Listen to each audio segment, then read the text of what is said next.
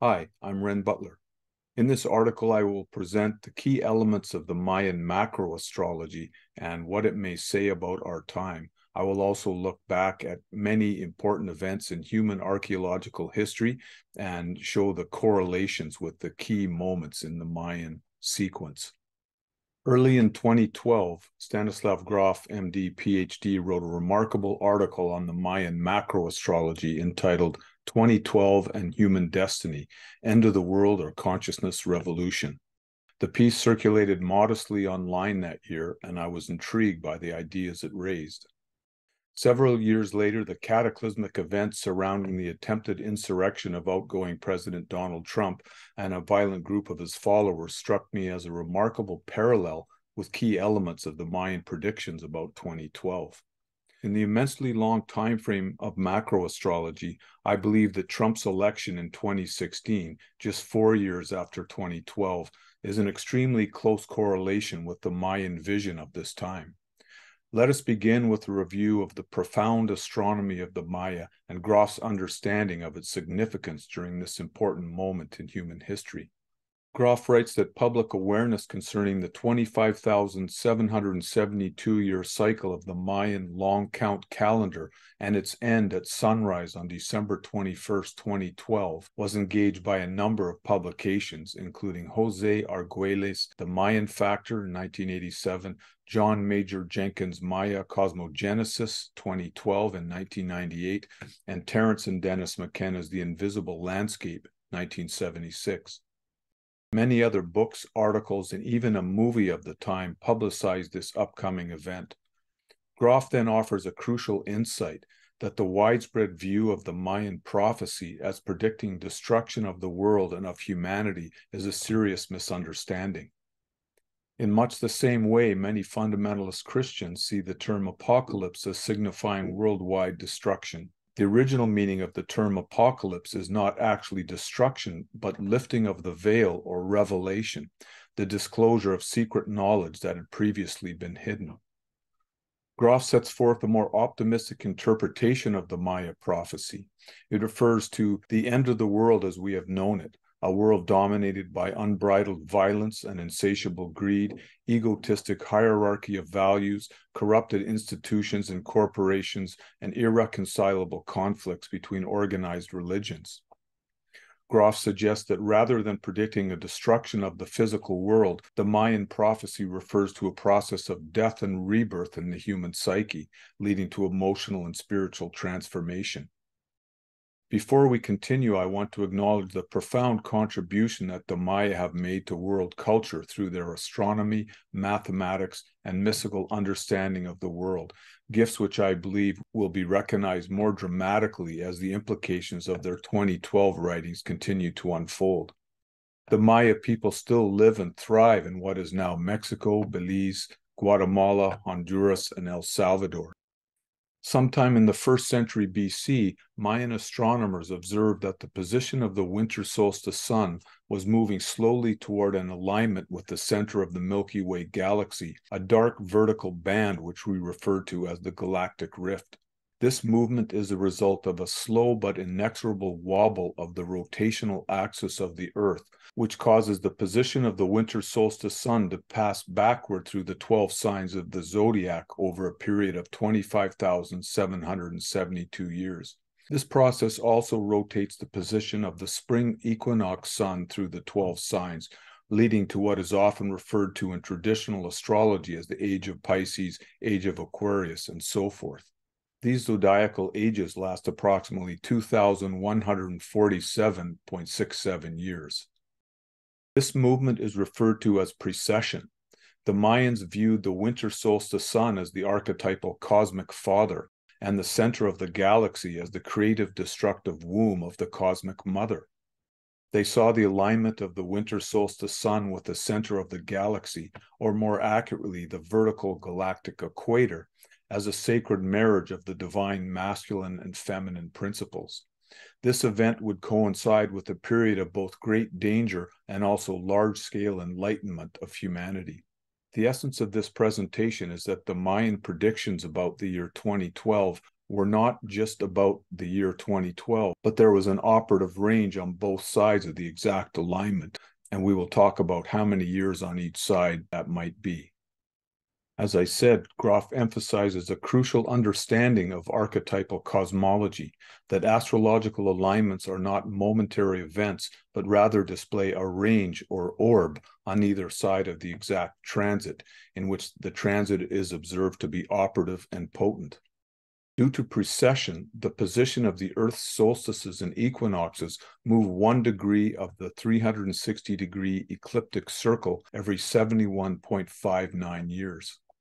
Because the sun is just over half a degree wide, 0.53 degrees, and the galactic rift about 1.5 degrees wide, we would expect the influence of the solar galactic alignment to be operative for, at the very least, several decades and possibly much longer. Also intrigued by the powerful events surrounding Donald Trump's presidency and its divisive aftermath, Grof recently raised the provocative question: what is the operative orb of distance and time on either side of the exact solar galactic conjunction of 2012? I would like to propose a hypothesis for what these orbs might be. As we have seen, the Mayan astronomers were looking at the winter solstice sun's passage onto the galactic equator, a line which runs vertically along the center of the galactic rift. The narrowest orb we might postulate on either side of the exact alignment of 2012 would be the period in which the solstice sun falls completely within the 1.5 degree band of space which encompasses the point of the galactic center, a passage which takes approximately 69.4 years. This gives us 34.7 years on either side of 2012 for the complete passage of the solstice sun across the rift, which spans the years 1978 to 2047. We could say that this is the period of the exact conjunction. Just 2 years after 1978, in 1980, Ronald Reagan was elected President of the United States and began a massive buildup of the U.S. nuclear arsenal, leading to worldwide apocalyptic fears of nuclear holocaust and nuclear winter. This alarming period contributed to a determined feeling among many people around the world that humanity would need to fundamentally evolve or face certain annihilation. The years 1978 and 2012 also coincide with the presidencies of Jimmy Carter, 1976 to 1980, and Barack Obama, 2008 to 2016. By all accounts, two of the most unusually idealistic presidents. Interestingly, during the year 2047, i.e. 34.7 years after the exact precession conjunction of December 2012, we will be in the middle of a powerful world transit of Uranus opposition Pluto. Richard Tarnas, in his book Cosmos and Psyche, documents the dramatic surges in evolutionary, ecological, democratic, and civil rights breakthroughs that frequently occur during these transits. The coming opposition of 2043 to 2052 is sure to be an unusually pronounced decade in the awakening process of Homo sapiens, just as the Uranus-Pluto conjunction was during the 1960s and early 1970s. The rapid spread of technologies of the sacred, such as psychedelic-assisted psychotherapy, Grofian breathwork approaches, and other modalities for accessing non-ordinary states of consciousness, is a very promising development. If their responsible use continues, the evolutionary forces associated with the coming Uranus-Pluto opposition of the mid-century, as well as the many world transits in the interim, are likely to manifest as dramatic personal healing and awakenings in consciousness for many people around the world. However, if the fearful and reactionary side of human nature holds on too tightly, this awakening process could inevitably become more chaotic in nature. An example of this in the United States would be if a state legislature nullified the results of a federal election it did not agree with. The resulting erosion of democracy would likely have a very destructive effect on the morale and cohesion of the United States, disrupting the ecological and societal progress that is trying to occur. Regardless, it is almost certain that many people will have dramatic breakthroughs in their inner healing sessions during the coming decades. To return to our discussion of Donald Trump, especially fascinating in Grof's article is his account of the Maya prophecy in which the hero twins Hunahpu and Xibalbay must battle a demonic figure known as Seven Macaw. He is described as a vain, selfish, and impulsive ruler who represents the ego archetype that is dominant at the end of the cycle.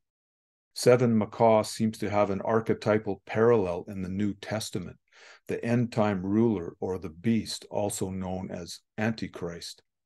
For many, the seditious and dictatorial actions of the former president in his attempts to undermine the democratic process and hold on to power at all costs by disseminating dangerous lies about the lost election is a remarkable synchronicity.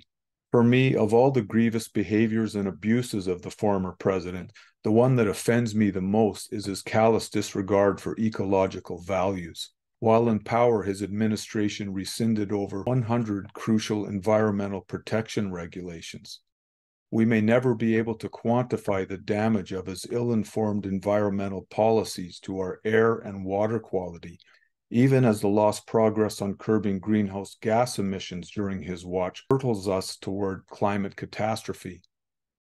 For me, these actions reflect far more knowingly on Trump's actual concern for human life. The time of Trump and Trumpism will hopefully pass soon.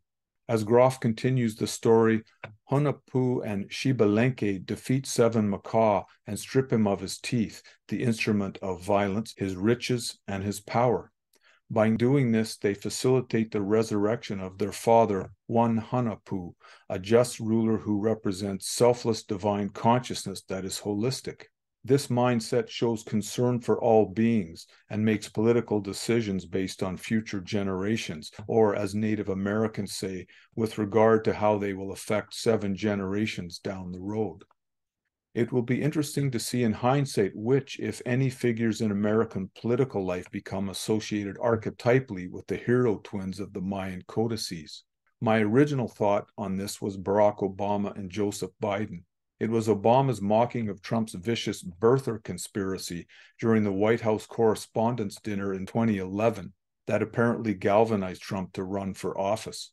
The sense of commanding moral and intellectual authority evident in the figure of President Obama evoked forth some of the most extreme white supremacist sides of the American psyche and their distilled essence in Donald Trump.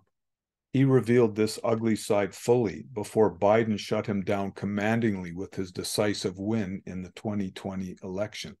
Other possible nominations for the hero twins include President Biden and Vice President Harris, district attorneys from Georgia and New York, or perhaps most notably Republican House Representatives Liz Cheney and Adam Kinzinger.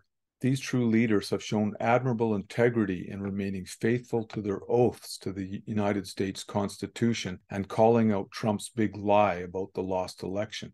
Yet the phenomenon of Trumpism did not emerge in isolation. Trump is a pure embodiment of a particular state of consciousness and worldview, one which is shared by many authoritarian leaders and dictators and their unwitting followers around the planet. Thus, perhaps the life-supporting impulses symbolized by the Maya story of the hero twin will manifest not only in the political realm, but in the emergence of a new cultural paradigm and state of consciousness. If so, then the groundbreaking research of Stanislav Grof and Richard Tarnas in unveiling important elements of a new holotropic worldview is deserving of mention. This would leave Biden and other democratically elected social and political leaders around the world to be embodiments of one Hunahpu, the just and compassionate leader. Additionally, it is clear that the actions of so many U.S. state election officials and judges in upholding the integrity of the free and fair election of 2020 will go down in history as pivotal in preventing a catastrophic breakdown of American democracy. This heroic faith and loyalty was demonstrated by many Republicans, even Trump-appointed ones, though a large number of other senators and representatives failed in their duty. As Tarnas said in a personal email, the moral center held. We clearly face many serious and escalating societal and ecological challenges as a species. As Churchill said in 1942 after the Second Battle of El Alamein, now this is not the end, it is not even the beginning of the end, but it is perhaps the end of the beginning.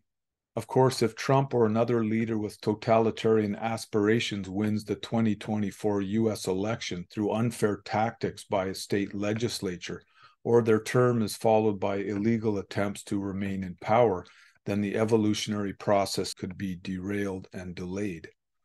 Next level of penumbral orb of the winter solstice galactic rift conjunction that we are currently experiencing might then include the years in which the solstice sun has begun to touch the 1.5-degree segment of the rift on either side of the galactic center, but is not yet fully within it. This then spans the years 1940 to 2085 and could be called the period of the very close conjunction. In December of 1938, nuclear fission was discovered by Otto Frisch, with crucial contributions from Lise Meitner in a lab in Berlin, Germany, a major step in the development of nuclear weapons. 9 months later, in September 1939, World War II began, the deadliest conflict in human history. It ended in 1945 when the United States dropped atomic bombs on the Japanese cities of Hiroshima and Nagasaki, followed shortly thereafter by the onset of the Cold War. The omnipresent danger of the nuclear era made it clear to many around the world that our present way of thinking and acting would have to fundamentally evolve, or we might face dire consequences as a species. As Albert Einstein said in 1946, the unleashed power of the atom has changed everything save our modes of thinking, and we thus drift toward unparalleled catastrophe. The threat of nuclear annihilation, the memory of the horror of the world wars, the Holocaust and other mass genocides, and the escalating degradation of our air, water, and soil serve important roles in forcing us to look at the shadow side of human nature and attempt to stop repeating the mistakes of the past. These collective pressures help to drive the evolutionary healing process forward, both in individuals and in society. It is interesting that also in 1938, the year of the discovery of nuclear fission, Albert Hofmann first synthesized LSD-25, a substance which would go on to play a fundamental role in Grof's discovery of the expanded cartography of the psyche and the birth of transpersonal psychology.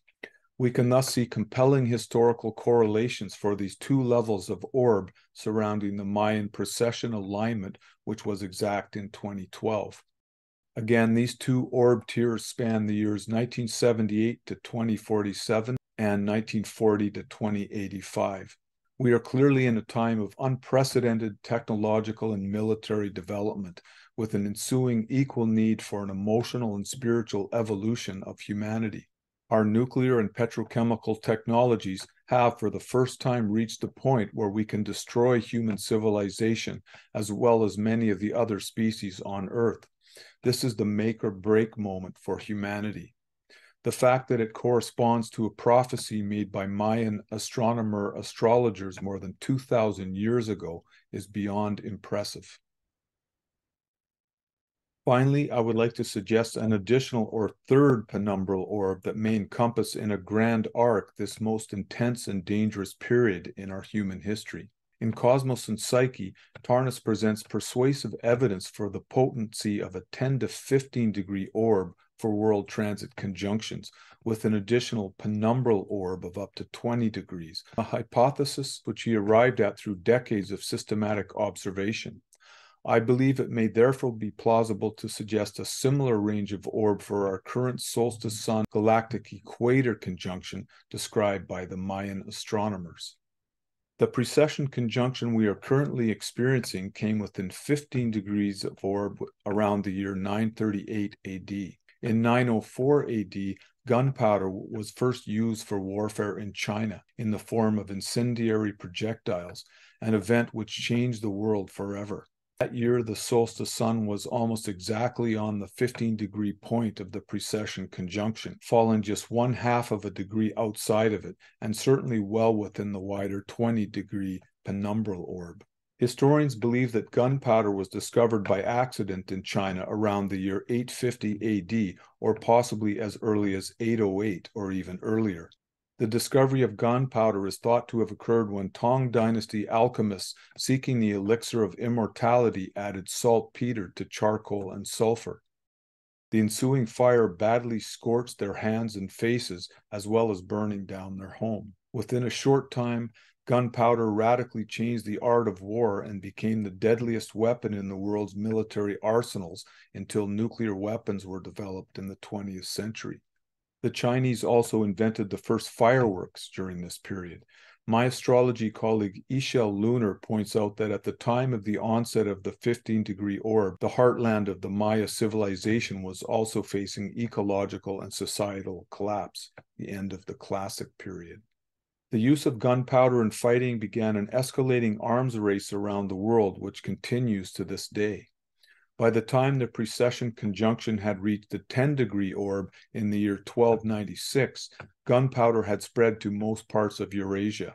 The 13th century also witnessed the founding of the Mongol Empire by Genghis Khan, which would soon become the largest contiguous empire of all time. The Chinese further went on to invent the earliest known rockets, landmines, and handguns during this period. With more emancipatory promise, the first wooden movable type printing was invented in China in 1298, in virtually exact coincidence with the onset of the 10-degree orb in 1296. In review, the three levels of orb I propose are the exact conjunction, 1978 to 2047, very close conjunction, 1940 to 2085, broad conjunction, 938 to 3086.